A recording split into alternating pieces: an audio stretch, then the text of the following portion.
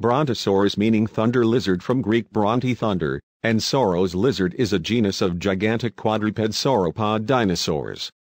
Although the type species, B. excelsus, had long been considered a species of the closely related Apatosaurus, and therefore invalid, researchers proposed in 2015 that Brontosaurus is a genus separate from Apatosaurus and that it contains three species, B. excelsus, B. ionapen, and B. parvus.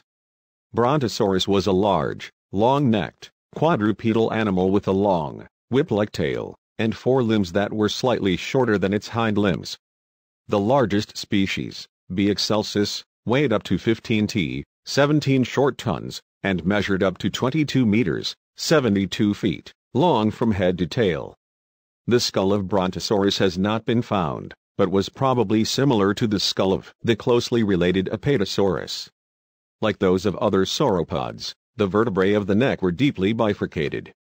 That is, they carried paired spines, resulting in a wide and deep neck.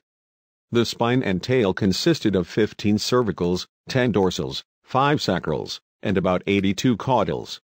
The number of caudal vertebrae was noted to vary, even within a species. The cervical vertebrae were stouter than other diplodocids, though not as stout as in mature specimens of Apatosaurus. The dorsal ribs are not fused or tightly attached to their vertebrae, instead being loosely articulated. 10 dorsal ribs are on either side of the body. The large neck was filled with an extensive system of weight-saving air sacs. Brontosaurus, like its close relative Apatosaurus, had tall spines on its vertebrae, which made up more than half the height of the individual bones. The shape of the tail was unusual for diplodocids, being comparatively slender, due to the vertebral spines rapidly decreasing in height the farther they are from the hips. Brontosaurus spp.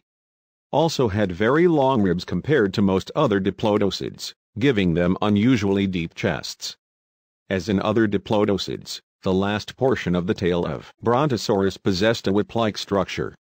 The limb bones were also very robust. The arm bones are stout, with a humerus resembling that of Camarasaurus, and those of B. excelsus being nearly identical to those of Apatosaurus ajax.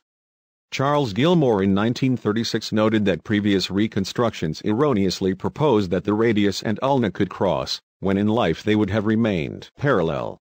Brontosaurus had a single large claw on each forelimb, and the first 3 toes possessed claws on each foot.